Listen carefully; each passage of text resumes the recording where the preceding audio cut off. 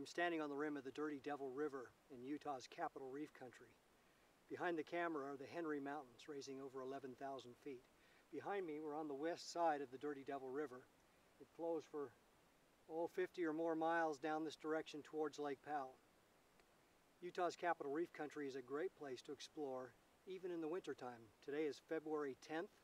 I'm in a long sleeve shirt. You see a little bit of snow on the ground, but the sky is blue, the temperatures are great, perfect for hiking in Capitol Reef country.